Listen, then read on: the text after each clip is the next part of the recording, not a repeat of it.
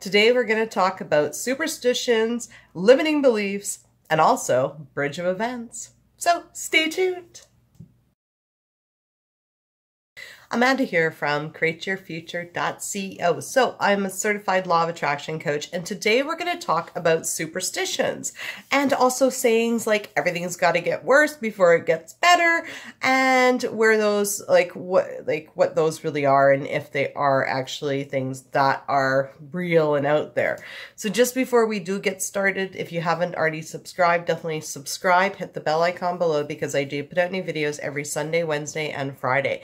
Okay, superstitions.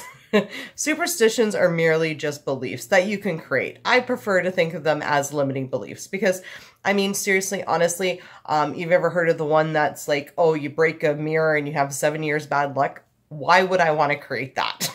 Okay. So it's bad enough I broke a mirror. Now I'm doomed to have 7 years of bad luck. No, that's a superstition. Okay. So, you could easily say, oh, well, you know what? Break a mirror, it doesn't matter. Nothing happens, right? I'm still successful.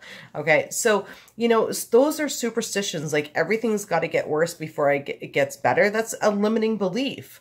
I mean, you choose whether or not you want to create that and to subscribe to that belief. I mean, me, myself, no, we create every minute of the day. So we don't have to create that everything's got to get worse before it gets better. We can create that everything is perfect every minute of the day in our lives because we ultimately create.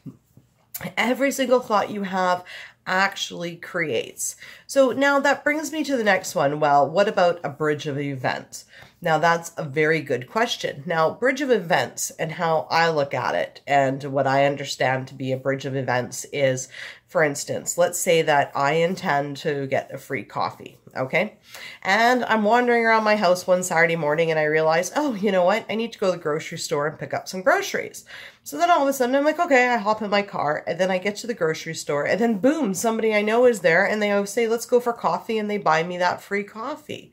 So the needing to go to the grocery store and going to the grocery store was the bridge of events for my intention of getting free coffee to be fulfilled. Okay. So that's sort of what a bridge of events is. Okay. Or for instance, you intend to like find the zebra, like armchair, zebra print armchair, right? And then all of a sudden your mom phones you and says, hey, you know what? Did you check the flyer at, wherever? They've got this zebra print chair. Okay. So her call was the bridge of events for me to have my intention fulfilled. Okay.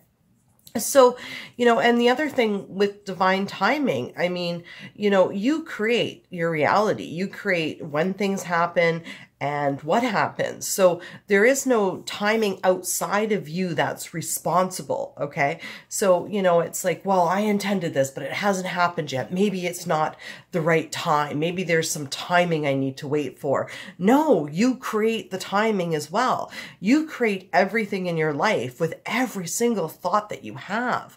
Whether it be today's thoughts, yesterday's thoughts, a week before's thoughts, a month before's thoughts, or even thoughts from 20 years ago, you've created everything that's showing up in your reality.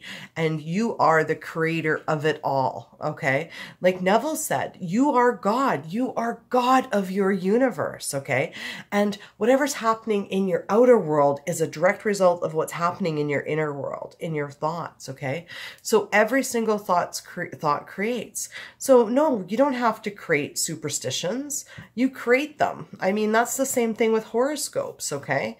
When you read a horoscope, okay, you're the powerful creator and you read it. My horoscope says I'm going to have a great day. Great. I accept that and I believe it, so I start to create it. But you're ultimately the one with the power of whether or not you're going to create what that horoscope says. I mean, it's you're the one with the power.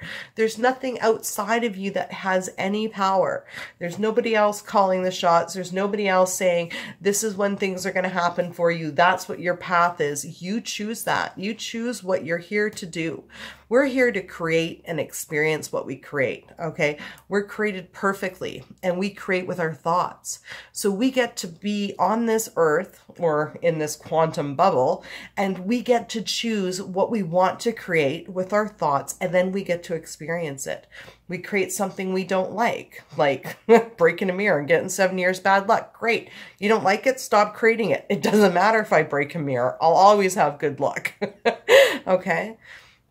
So yeah, you know, take a look at the sayings and superstitions that you may subscribe to in your life and question, do you really want to create those? Because you don't have to create them. You don't have to create that everything is going to get worse before it gets better. It's completely up to you. You can say that I'm successful every minute and every day of my life because you are the powerful creator in your life. You really, really, really, truly are. Anyways, that's my video for today. Thank you for liking, commenting, sharing, and subscribing. You guys are all amazing, and we'll see you in the next video. Bye-bye.